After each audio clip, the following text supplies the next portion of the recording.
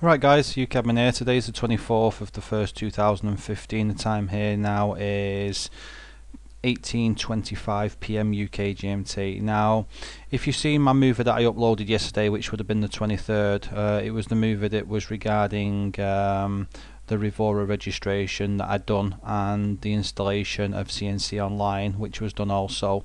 I had a couple of people watch that movie and post comments on my other Kane's Wrath movie asking me have I tried it out yet.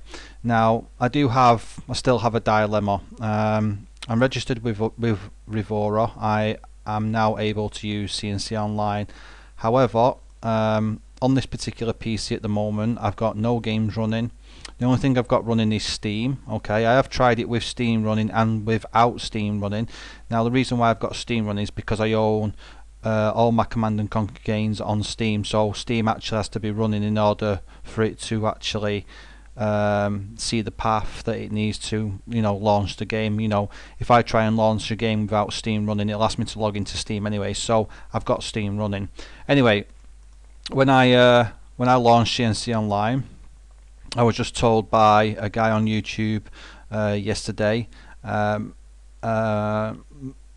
Bad Mad Play, I think you're called on YouTube, if I've got your name correct.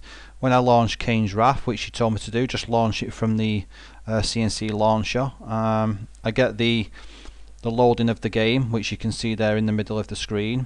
It kind of like hangs for 2 or 3 seconds or a bit longer, as it normally does on the normal load. Then it just literally drops out and that's it, and the CNC Online launcher just jumps up a fraction. The game doesn't load. Now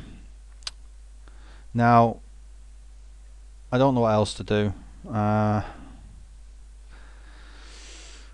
confused and cheesed off at the same time, so if anybody out there can help me and tell me what's going on and what's wrong, then I'd be awfully grateful. You did ask me to make a movie about what I was experiencing Bad Mad Play, so there you go. Knock yourself out and see what you think of that. Cheers, peace out, see you later.